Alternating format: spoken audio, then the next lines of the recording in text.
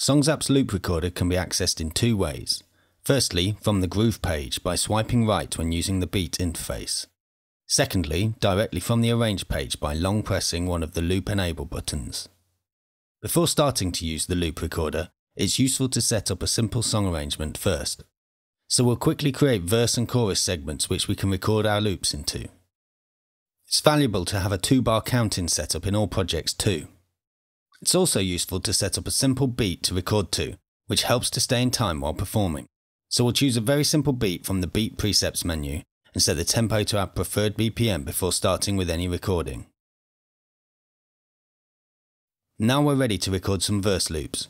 We start by selecting track 1 and pressing the Record Enable button. It's also useful to switch the metronome on to further help with performance timing. Press play and the 2-bar count-in will start. On completion of the count-in, start performing and recording. Here it's just a 2-bar chord progression that's being recorded, so it can be played over a few times until a good version is achieved.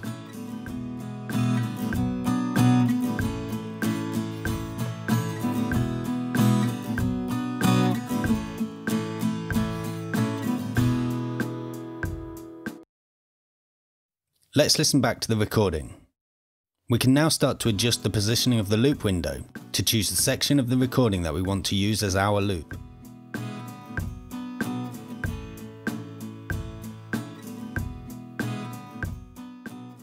Having recorded a loop on loop track 1, we can now record an overdub loop on loop track 2. Select track 2 and repeat the recording process.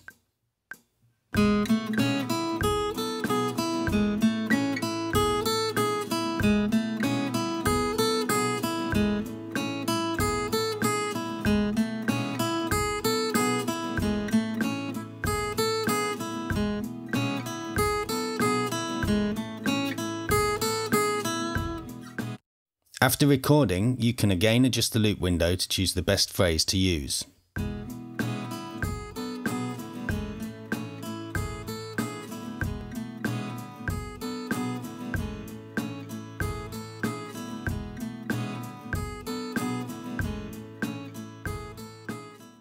Now let's move on to the chorus section and record 4 layers.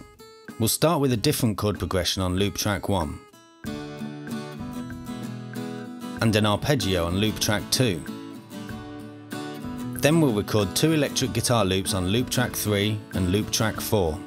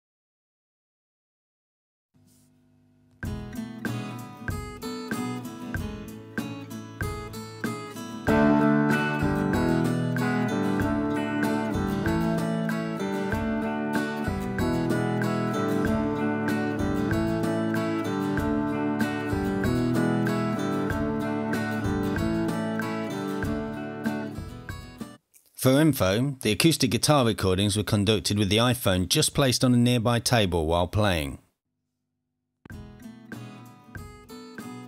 For the electric guitar, the iPhone was positioned on top of the guitar amp while recording.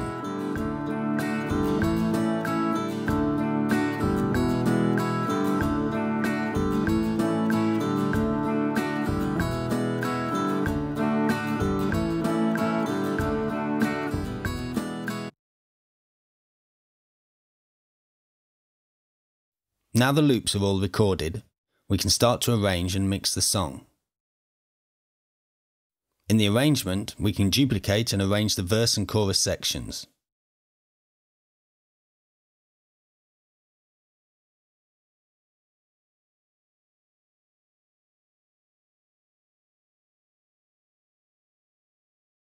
In the mixer, we can pan the electric guitar recordings left and right, to create a bigger stereo image for the chorus.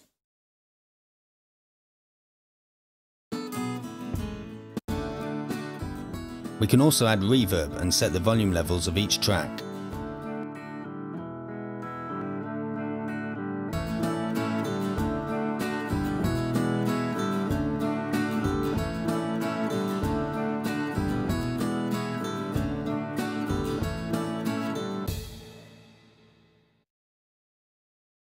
Back in the arrangement, we can decide which loops we want to be enabled at any moment in time.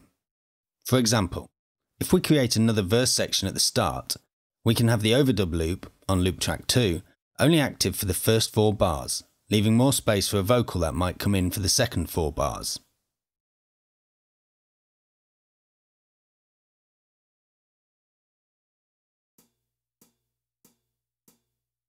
Let's listen to the full song arrangement.